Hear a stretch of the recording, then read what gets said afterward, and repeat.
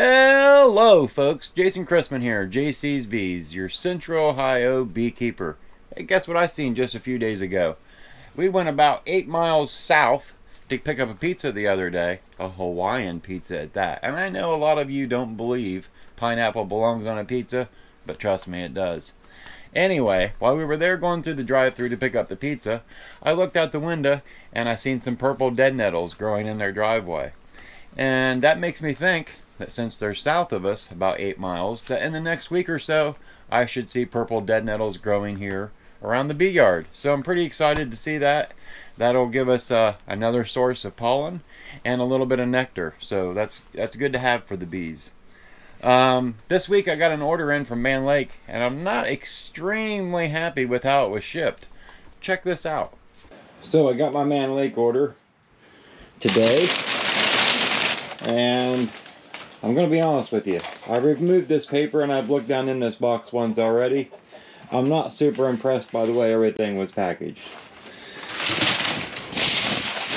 Right here we got 10 pounds of buckwheat seed. Nothing wrong with the way they packaged that. It's in a feed bag, it's sealed, and it's within a cardboard box. It's what's underneath of that I'm not very happy about. What these are that you're looking at here are the Mann Lake waxed cardboard nukes, and I'll use these for the nukes that I sell in the next few months. So I really rely on these to be in good working order and not to have any breaks, cracks, or anything of that sort. I don't want the bees escaping while these are in the customer's vehicle heading back to the new home. What we got here is a few of the caps that plug the entrance on these nukes. I already had some left from last year, so I only needed 5 for this year. But usually the way these are packaged is they come flat, just like so, and they're all banded together. What we have here are the lids. Here we've got my new Bellow. Look at that. Looks like it's seen much better days. Here we've got more lids. And looking at them here real quick, I don't see that anything's really cracked or damaged. That's with the lids though. Down in here is the full hive body. I don't know how they managed to get them in there that way, but it's definitely not what I'm used to. Up on inspection here of the first one, I don't really see anything that is damaged. But yeah, folks, usually this whole flat piece of cardboard, they would come stacked together just like that, nice and flat, and they'd be banded together. And I realize it's probably not the easiest to ship that way, but getting them this way is definitely different than I am used to. I don't know. I'll keep you posted if I notice anything wrong with them, that's for sure. I've definitely fallen back on Mann Lake for the last, I'm going to say 6-7 years for these boxes. And if this is the way they're going to ship them, as long as there isn't a problem, we'll be good. But if I start to notice problems, like there's a piece of cardboard that's tore, doesn't seem to go all the way through, so if I notice any problems, there will be issues, and I will have to start looking outside of these boxes. And I know everybody says try out the Jester boxes, but when you figure in the price of the Jester box plus the shipping, it doesn't equal what I can get here with free shipping. So it's hard to beat the free shipping. Anyway, just wanted to share that with you. I thought it was real interesting how they came this time. So you see my concerns there? I'm just curious how many of you have ever ordered these wax-coated cardboard nukes from Mann Lake and have received them the way I did this time. Like I said, in the past years, they've came all flat and banded together, and they're not in a box. The UPS driver carries them all strapped together, sets them on my deck, and that's how it usually is. But this time he gives me the one box, and I'm like, you got any more on your truck for me? Nope, that's it. So I don't know. At the first look, I was a little aggravated by the mess in the box, but after going through it with you all on the camera there, I don't really see anything that's damaged, so maybe it'll be fine. Maybe Mann Lake did find a way to shave a little bit of cost off on shipping by packing it all in a box. And if that's the case, good for them. And I will update once I start to assemble those boxes. But, you know, a couple months from needing them, so I don't really want to have to find a place to store all of them nukes right now. So it's going to be a little while before I assemble them, but I will keep you all posted on what I find out when that time comes. So what I'd like to do with you today, now that I've got my new rubber bellow, is I want to assemble it and show you how that goes together and discuss why I like this rubber bellow over a leather bellow. A lot of people do swear by the leather bellows, and I understand why. The durability on a leather bellow is way superior to this rubber bellow.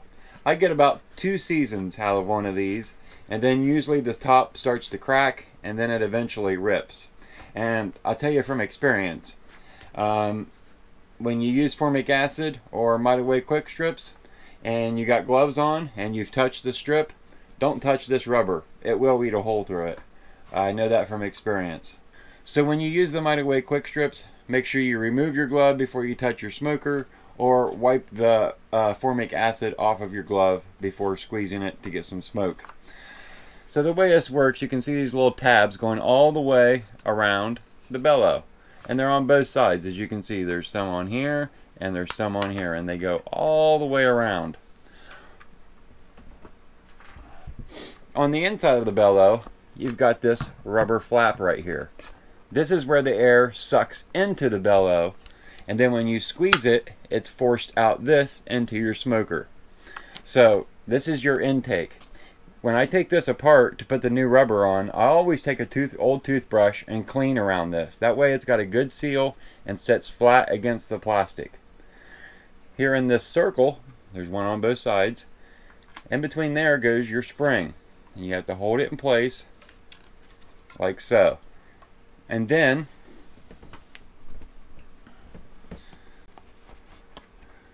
you lay on the rubber. And you got to keep this pinched together until you get this on, because if that spring comes out of place, this is something you'll be doing again.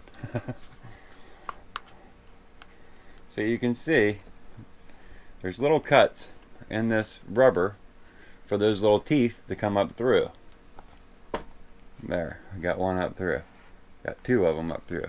So we'll cross over here now and we'll do the other side. I'm going to explain to you after I get this together why I prefer this bellow over a leather one. And I want to challenge some of you to go out and try this bellow. See what you think.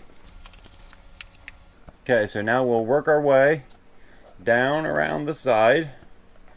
And remember, you got to keep this hand on it and keep it squeezed together, or that spring will fall out of place. So it's a little bit tedious, but it's not super hard by any means.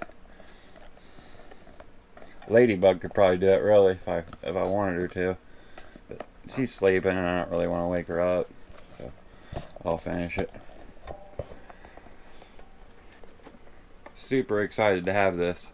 I actually think, if we back up to last fall when I did my sumac treatment, I actually think this played a toll on it, because I was using a leather bellow because this one had ripped at the time, and the smoker actually itself had a leather bellow on it. It was a totally different smoker than what this one goes on, and for some reason it just wasn't pushing the smoke out that this one does, and that's one of the reasons I like this bellow. So you can see it's now fully assembled.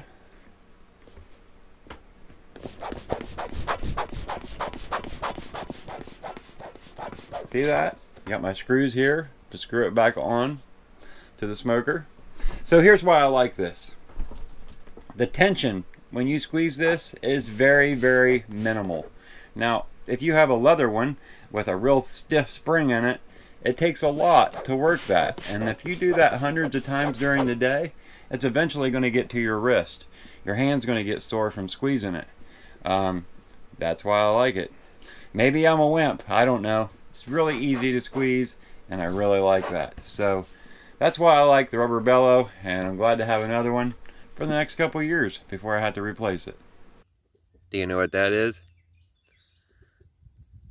That's the bees removing some larvae that was abandoned during the cold snap. Looks all nasty. It's probably been abandoned for a day or so at this point.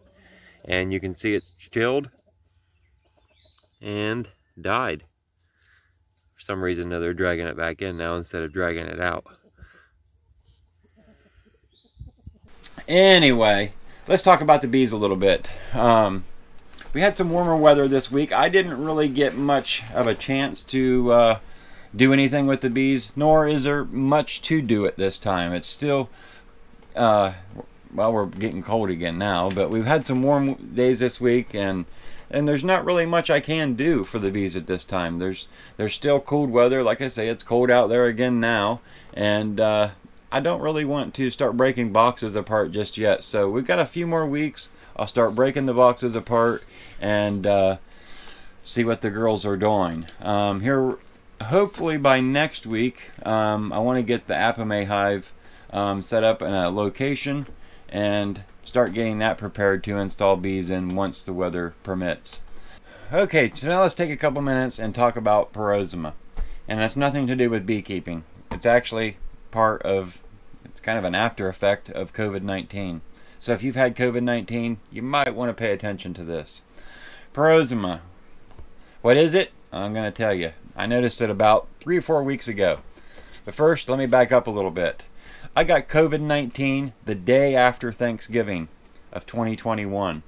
And I really experienced COVID until about the end of December. And during that time, I lost all sense of smell, taste. I was very tired, very congested, and yeah, I was dealing with COVID. It was awful. And then I'm going to guess by about mid to late January, I started to get some of my taste and smell back. By middle of February, I had acquired it all back. Everything was perfect. Life was peachy. I was starting to get my energy back. Some of the congestion in my chest was starting to leave. And then about the first week of March, wham, Parosmia hit me. So what is Parosmia? Well, first let me tell you, I haven't been diagnosed, but I've done my research, and I am 100% confident that I have Parosmia. The problem is there's not a whole lot you can do for it but sit around and wait for it to run its course. There is some injections and different things that people say help, but for the most part you sit around and wait. So what does Parosmia do? Parosmia affects your ability to smell and taste. Not necessarily you can't smell and taste. It's everything that you smell and taste smells rank, dead, or smoky. Yeah, it's not real pleasant. I noticed this the first week of March. First, let me tell you, it's my job during the evenings or during the week to have dinner ready.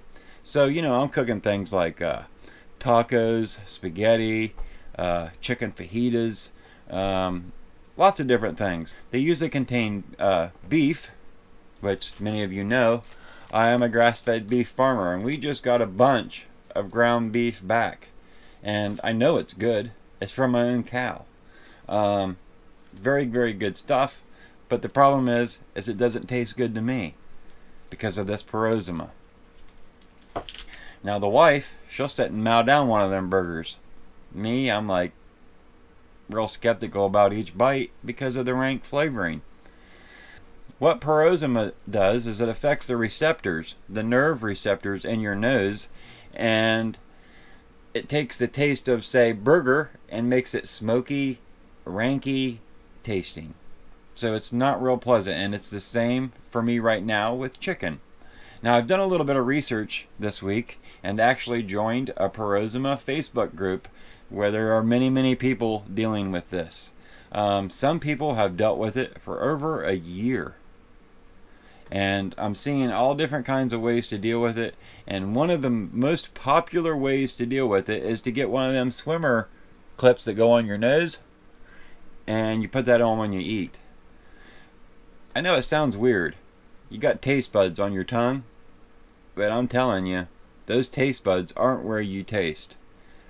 For some reason, it has to do with your nose.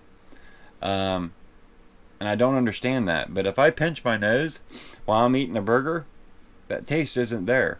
If I pinch my nose while I'm eating a chicken fajita, that taste isn't there. But if I leave my nose unpinched and just breathe normal while I'm eating it, it tastes ranky, smoky, awful. It doesn't taste good at all. So it's like your receptors are confused to different scents. Now, sitting here right now, the air smells fine. My clothes, they smell wonderful. But I'm reading on Facebook that as time goes by, different things could lose their scent and start to smell awful. And I'm not really looking forward to that. I'm seeing where people are losing weight just because all the food that they normally eat now smells rank and smoky flavored. I've seen cases where the person's better after 5-6 months. So I'm hoping that is the case for me. But Parosmia, take a few minutes, look it up. If you have dealt with this or had any of these symptoms, I would love to hear what you've done or how you've been dealing with this issue. It's nothing real fun to deal with.